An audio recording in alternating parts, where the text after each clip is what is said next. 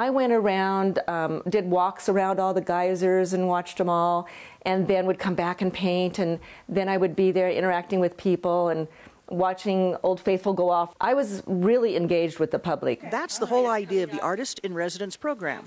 The national parks want the artists to have the ability to spend time in the park and spark their own creativity, and at the same time teach visitors at the park about the arts and how to get involved. Linda Aman did her serious painting at night when the guests weren't around.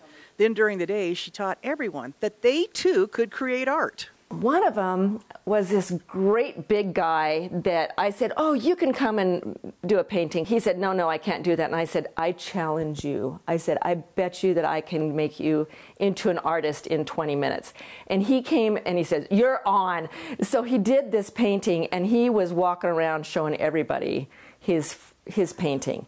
And that was repeated over and over. Sometimes Aman would make an entire group or family come in together, sit down and paint, and they would be so amazed at what they could accomplish. And there were a lot of visitors from foreign countries, but Aman says there was never a language barrier. I taught a gentleman that it was a young lady's father that I believe was from China, and she said that she wanted him to take the class, but he had no English. And I said, there are no barriers. And he went away just thrilled, and she interpreted how excited he was that he was very comfortable taking the class because, again, we were showing things and explaining things, and it didn't have to be in his language. Aman says her work will be forever changed by this Artist in Residence experience.